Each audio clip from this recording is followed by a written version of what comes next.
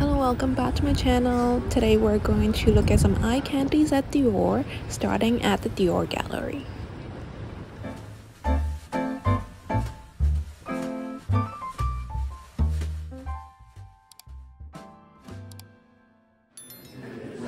So the Dior Gallery is located right behind its flagship store on Avenue Montaigne, and it's sort of like a museum space that exhibits the brand's history, its evolution, and you can see a lot of beautiful creations over the years by the brand.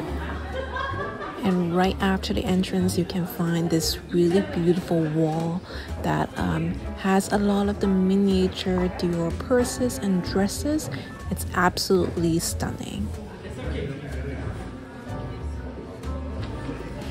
A little bit of history here of how Monsieur Christian Dior fell in love with this beautiful building where he decided to house the brand in 1947. And I love one of his quotes where he's describing the fashion designers as one of the last refuge of the marvelous, and they are in some ways the masters of dreaming. And the staircase is perfect for taking pictures because of the lighting. It achieves somewhat of a studio effect. The brand's use of floral themes and pastel colors like pink and gravel gray are actually influenced by the designer's childhood home.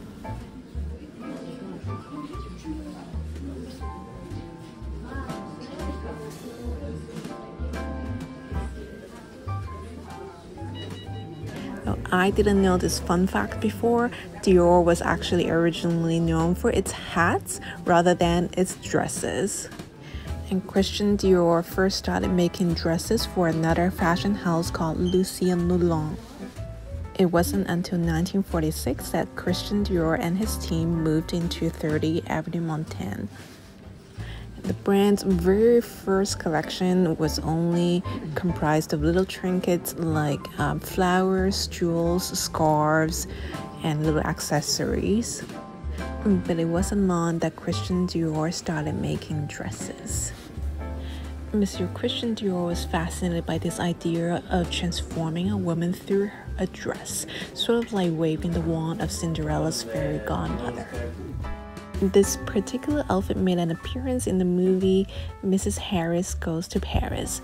It's a super cute movie about an old lady who saved up every penny of her earnings to go to Paris and buy this beautiful Dior dress that she always dreamt of. This is probably my favorite part of the exhibition. It's sort of like a magical flower garden inspired by Christian Dior's childhood home. And the dresses are, of course, just magnificent.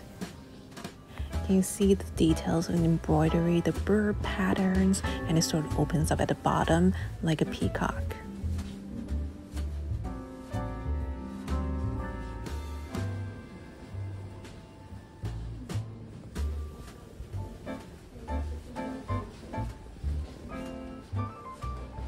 Here it says that Christian Dior's childhood home is in Granville, Normandy. It's called Les Rhumbs. I wonder if we can actually visit it today if we go to Normandy.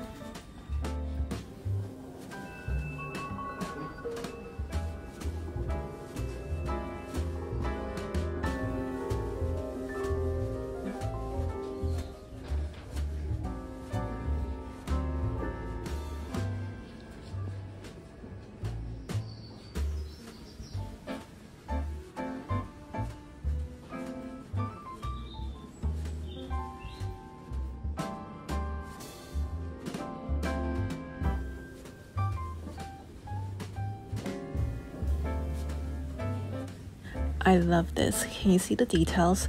It's sort of like hundreds of delicately pressed flower organzas sewn together in a dress.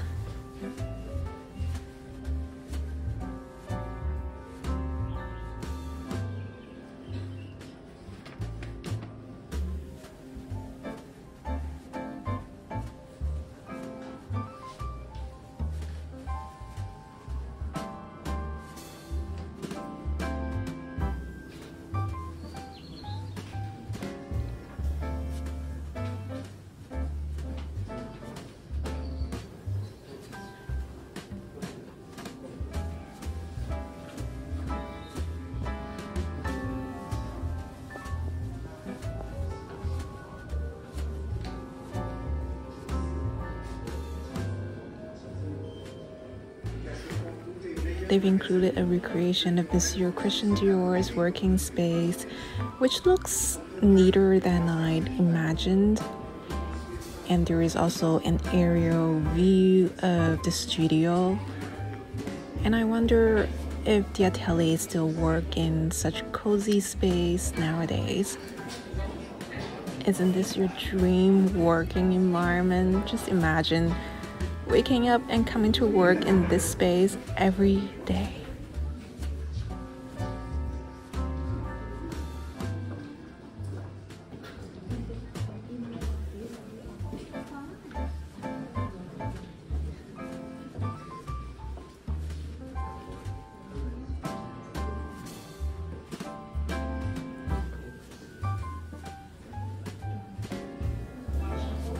This is another space where you should absolutely take photos because the lighting is just magical. It's like studio effect lighting, so your face is going to show up really, really luminous. Love this place, love it. And they always have these little workstations here where you can see the Dior artisans actually making something. Last time I came, it was the perfumery. They were putting together perfume bottles. Here now they have the hat makers, and I overheard them saying that Dior is actually one of the last maisons which still make their hats in-house. We're about to enter the pavilion of ballroom dresses, and as they explain here, masquerades and sumptuous balls are one of Christian Dior's many fascinations. And it's because of this, Dior's current creative director, Maria Grazia Chiuri, actually hosted her first haute couture collection with the masquerade at the gardens of Musée Rodin.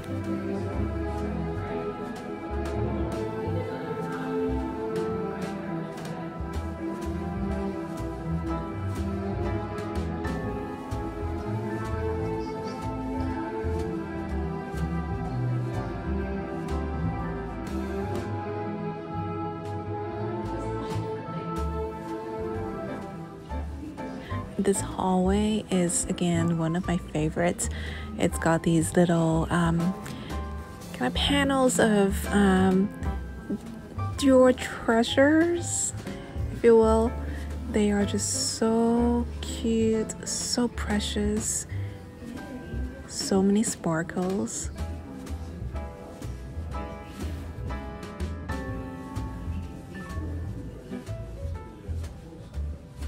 I think this is the model that Lady Diana actually carried. Like, can you imagine, like, they had a team of people just making these miniature dresses and whatnot for the exhibition? I guess it's probably also shown at other places, but they're just absolutely stunning. They explained that this dress was worn by Natalie Portman for the 2021 Christian Dior campaign. So the Dior gallery ends with a little cafe. It's great for getting some coffee or a quick bite. It's great for a light lunch. It's got kind of light salads and quick sandwiches. What I have here is mushroom and quinoa salad. It's a very chic menu they have. The glass is very beautiful as well. It's a crystal glass.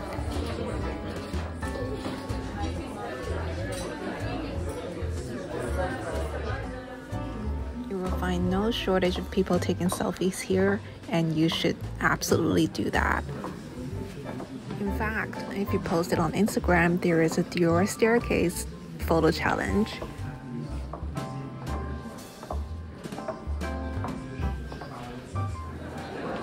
Back in the store of Dior on Avenue Montaigne, there is a different cafe.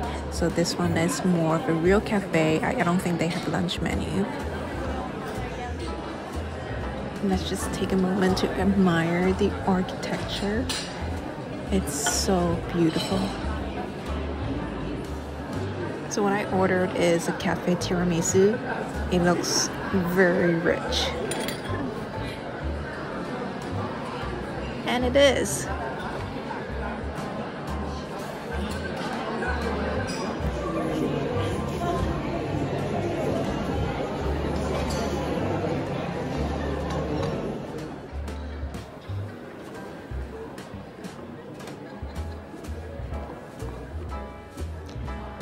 So they've got the Dior sling bags, and these are the new season patterns.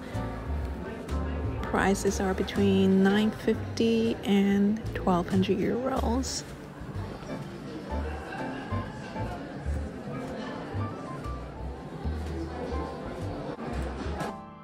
I love these neutral and blush pink color themes.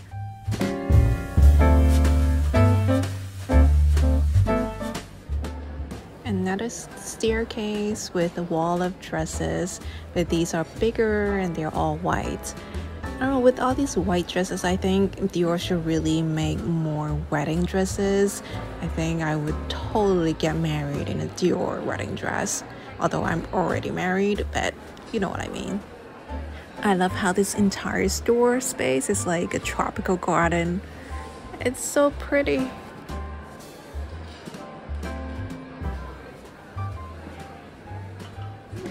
These would make great wedding gifts for someone, don't you think? My best friend is getting married, so maybe that's something I can explore.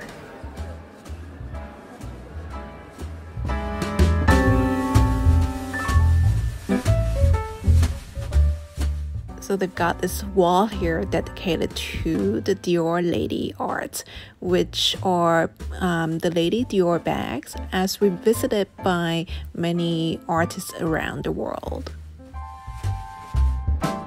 Alright, that's it for now. Please don't forget to subscribe to my YouTube channel if you like my content. I'll be back. Thanks for watching.